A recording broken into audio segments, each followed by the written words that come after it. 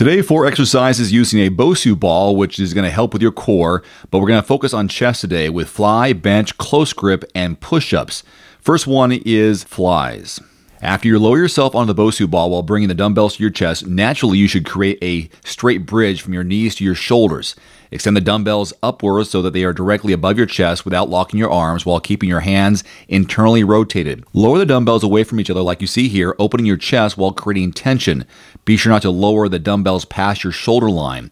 Bring the dumbbells back inwards to meet in the central starting position, like hugging a barrel. Next up, while in this position, just extend the dumbbells upward. We're going to be doing chest press. Without locking your arms, place your hands in a horizontal position, lower the dumbbells toward your chest, imitating a slow falling motion until they reach your nipple line, and then contract your chest to drive the dumbbells back upward to the starting position. Basically, we're doing chest here like a bench press, primary muscles, chest, triceps, and then of course, our abs with our core. Next is a close grip dumbbell press, also known as the crush press. This is a variation of the dumbbell bench press like I just showed you, and an exercise used to build the muscles of the chest and triceps. This is pretty effective in activating the chest as you'll squeeze your pecs while pressing the dumbbells together the entire time. This crush press incorporates the triceps more so than other bench press variations, so I like this one in cooperation with the fly and bench.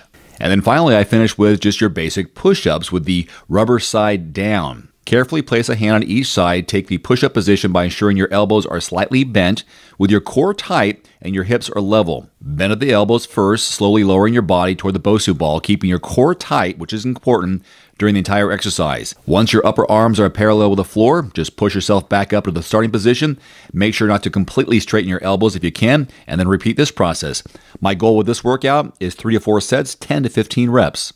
If you'd like me to send you a new strength and conditioning workout every day for the next 30 days via video text message, then please consider joining my 30/30 Accountability Club. You'll find all the details in the link below this video or by visiting endurancehour.com/3030club. My club members love these workouts. They're feeling better, they're looking better, and they're having fun.